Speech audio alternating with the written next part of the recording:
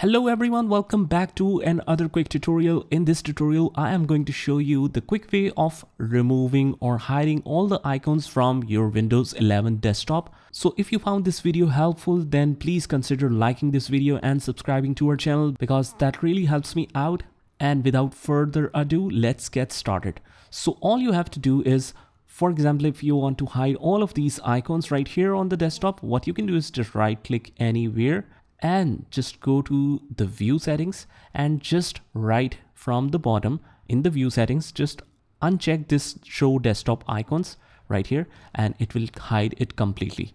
Now, if you want to show back again, I can just right click here and just check that back and then we should be able to see all of our icons.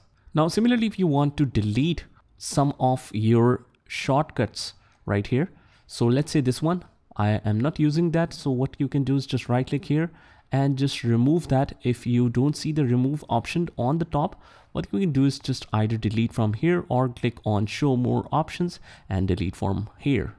And afterwards, what you can do is just go to the all apps whenever you need it back. Just go to the all apps and you will find all of your apps right here. So whatever you need ever, for example, this one drops box promotion, something like that, or discard icon, I can just hold that from the left mouse key and just drop it on the desktop and it should create a shortcut.